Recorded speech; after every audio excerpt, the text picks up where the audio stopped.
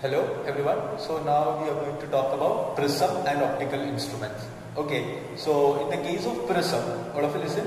In the case of prism, we have learned all the basic terms and all. So you refer the book and you will get it like A is equal to R1 plus R2. That is what is A, angle of prism. What is R1? What are R1 and R2? Like this one, angle of refraction. Two angle of refraction.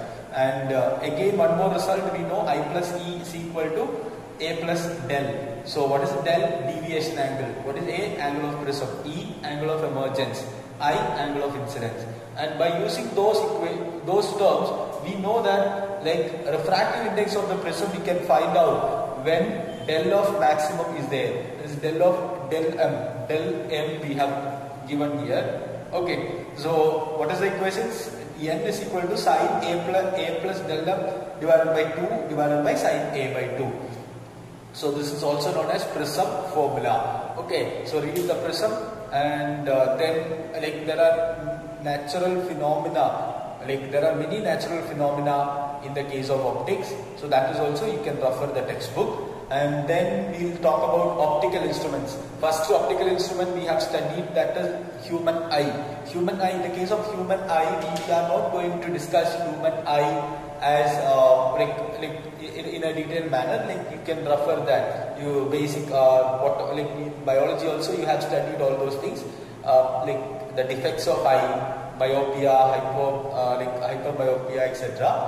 Then simple microscope. Then we'll discuss about simple microscope. So what is a simple microscope? It is a simple magnifying lens.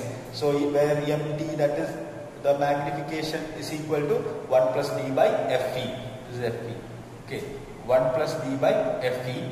Then compound microscope, it is very important. That is MD is equal to M1 into M2. We know that there is an objective, there is an eyepiece for a compound microscope. So magnification, total magnification will be the product of those two magnifications.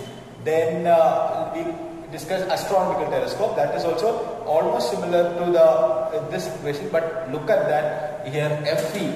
Here we are we have studied in astronomical telescope, the image is formed at the focus.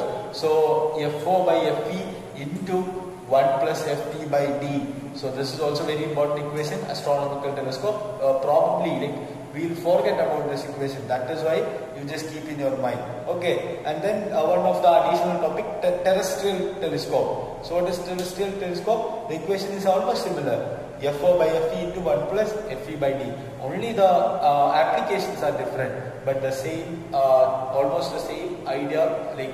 They possess almost the same idea. Okay. So these are the basics about optics. So you know that many more things are there. We'll solve some of the questions and then we'll discuss about that. Okay.